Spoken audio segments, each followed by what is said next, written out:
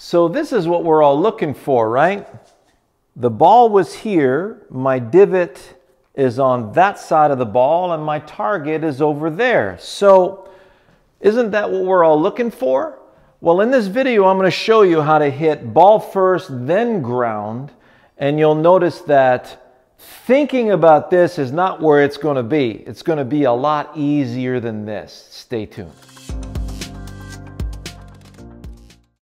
So right out of the gate, let's talk about the mat here that I just showed you, which is really, really cool. It deserves a little bit of merit. You notice they call it AccuStrike, A-C-U strike. So you'll see the link in the bottom here in my video. And notice you place the ball there and you want to see the divot come out on that side. So you notice that the mat is a nice velour mat. So it offers very, very little resistance. So when you place the ball there and you get ready to hit your shot, you'll notice if you ground the club, you'll probably see a mark right there. When you swing through, and you'll know when you hit a really proper strike. So it gives you a couple of things. You'll notice that the grass starts to get cut basically at the mid portion of the ball. And so the ball is right here, and you notice the grass begins to get cut just as you actually hit the ball first, and then you cut the grass just below the ball, and you can see that the majority of the divot is on that side. And that to me felt like a very solid strike. And because, with the 8-iron, I just hit that 168 carry, which is a really good strike for me. And so notice the way that they fasten it too. You want to have a good place to work with this. It's a very nice mat. So you either have a regular mat that you're going to peg some tees on, like the real feel golf mats you can peg tees in to hold it in place. Because the bottom is just your very basic rubber bottom right here, and it doesn't have any grooves. So if I were to make an observation as one of the cons of this thing, you want to have it a lot more like this true shoe. Notice the ridges there have hooks in them, so they're actually hooking from front to back at the front of the shoe, and they're actually hooking from back to front at the back of the shoe, and then you've got these ridges in between that make this very, very grippy. So I can't move that way, and I have a hard time moving that way as well. So that's what, the beauty of that design in the true shoes. I could actually see at the bottom of this mat here, right here, and that would be a very valid way to go about it. So seek golf shoe manufacturers for the rubber sole on this thing, and I think you've got a real winner. Now, as far as the rest is concerned, so in order for you to get this really nice strike on the other side of the ball towards the target, what would be a really cool task? Because if the ball is your target, for most of you have a tendency to hit the ground before the ball, that's because you're trying to hit the golf ball itself, and you're making the golf ball itself the target. And so when you do that, you throw everything at the ball, and it's very easy to hit the ground first. So what we're looking for is a really awesome little task. Notice these are important tools that we use in our golf schools. They're called grass whips. So they're designed to cut grass, just like your golf club.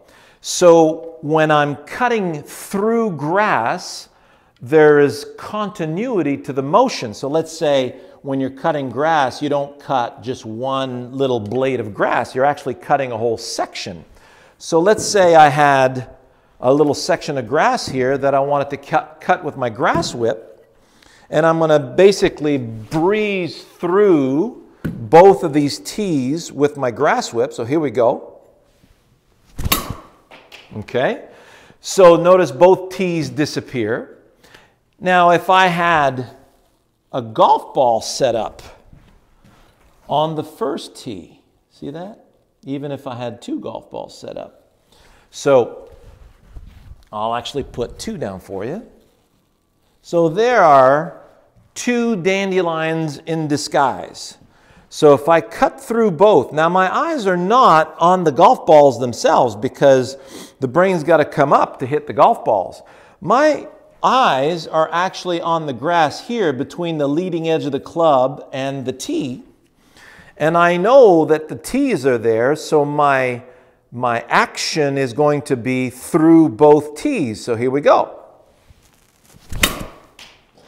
So notice I went through both tees and both golf balls fell to the ground. Now, let's examine that a little bit closer here with this mat, okay? So if I had a grass whip and I was cutting through the stem of this dandelion, let's look at this in slow motion. So I'm going back, coming back down. I'm getting ready to cut. So my brain goes to the ground, uses the ground to get my body out of the way. So notice how my hands are coming through first. This is something that is built into your machine. When I'm throwing, the elbow comes through first, then the hand, then the fingers. It's the same thing. Here's that extra long finger that I have. So I'm coming down, hands come through first, then the shaft of the tool, then the heel of the tool, and then notice there's where I start cutting. So I'm cutting through the stem of the dandelion. Notice where I'm cutting. You can see the blade is, shaving on this side. Now, the golf club is a perfect grass cutting tool as well. And so if I bring that back, see how nice that is? Put the ball back in. So now I'm going to do the same thing. And I'm just focusing on the sole of the club cutting through the stem of this dandelion in disguise. So I gather. Now I go to my weight shift. I'm clearing my hips. I'm not thinking about it. This is what's happening naturally when I'm trying to cut through something. So I'm getting there. Notice my hands, then the shaft, then the heel of the club. Notice the ball has to meet the face of the club before I cut the stem. The stem is in the center of that ball. So the simple task of cutting through a dandelion stem in the direction of your target, and you'll hit the ball first. If your focus is on make sure you hit the ball, then you're opening up a big can of worms at releasing toward the ground. So I get back to my task. And you remember what we just did with the tees? Imagine the 2 tees would then be placed. When I'm cutting through a stem, have a look at one of my videos entitled Fencing for Power, and you'll understand what it means to be through something. Or Throwing the Club. So Throw the Club, Shawn Clement. You're going to love that video. It's an oldie but goodie. So if I am cutting through something, my brain senses continuity, and peak speed is actually going to be on this side towards my target and not there toward the ball. The peak speed can't be at the bottom. You can't make the ball your target. If you make the ball your target, that's like saying, go to your car. You're going, what the hell am I going to the car for? It's because you're going somewhere, aren't you? So if you're not going to go to your car if you got no place to go. Same thing. Ball needs a target. The only way to gut the ball over there is to put it in the air with, a nice velocity. And the only way to put a ball in the air is to cut grass. So I see my dandelion stem, and I'm going to whip through my dandelion stem in the direction of my target. So I gather and whip through the stem. Here we go. So, again, there's the divot on the proper side. Notice how I had a T here and a T there. I'm cutting through this section of grass.